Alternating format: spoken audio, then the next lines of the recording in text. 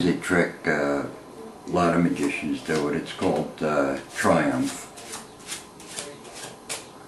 I kind of like this version because it was done by Dai Vernon.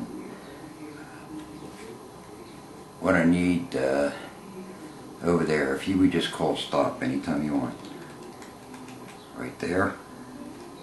Okay. What I'd like you to do is take a look at the card.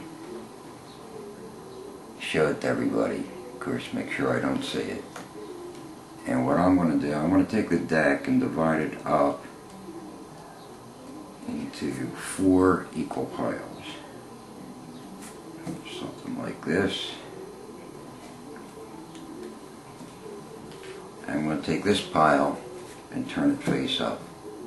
I'm going to take this pile and turn it face up. I'm going to take these 2 piles of face up and face down cards and shuffle them together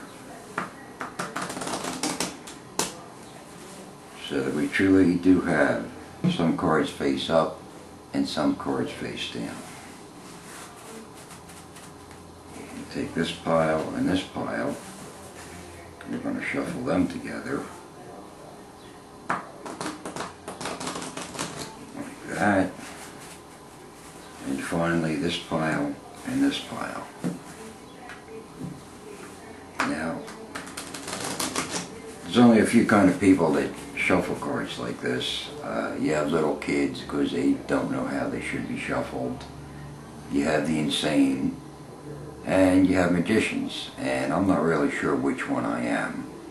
But I would have to be insane if I thought I could find your card in this mess. I got cards face up, I got cards face down. I've just got a total mess. But you know why I can't find your card? Because you never put it back in the deck. But if you tell me what the suit is, I'll see if I can find your card. What was the suit? Hearts? Okay, watch.